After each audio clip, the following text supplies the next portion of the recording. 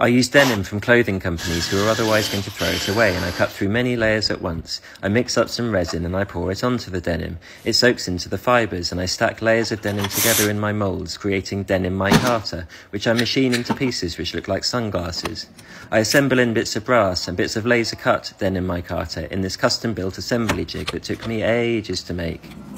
I chop up pieces of brass and I hammer them into the frame fronts. I assemble in other pieces of brass and stainless steel springs, and other pieces of laser-cut denim micarta.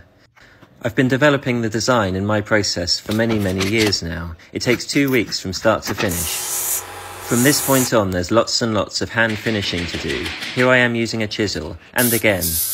I add texture to the brass and I put on a nice shiny waterproof finish on all the parts. Tiny little screws go into place with some fantastic screwdrivers. I then heat up the frames and I pop in the polarised lenses. I'm finally finished. Thank you. Bye.